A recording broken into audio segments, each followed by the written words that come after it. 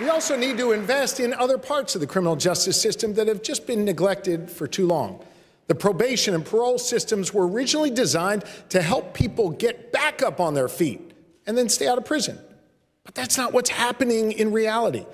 Pennsylvania has a 64% recidivism rate. That means that 64% of the people who walk out of our jails and prisons will go back, many of them for nonviolent technical parole violations. The first step in improving this system is investing in probation and parole services to reduce caseloads, improve training, and enhance services.